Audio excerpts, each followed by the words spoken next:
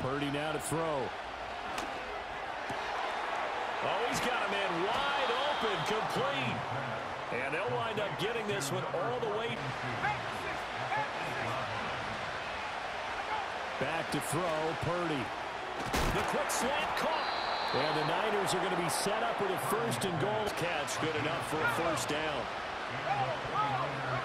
Purdy will set up to throw it here. Throws the out route and completes it to Samuel. That penalty, and that'll, of course, move the football up the field. On first down, he'll drop to throw. Samuel bringing in the slant. The field position has totally been flipped.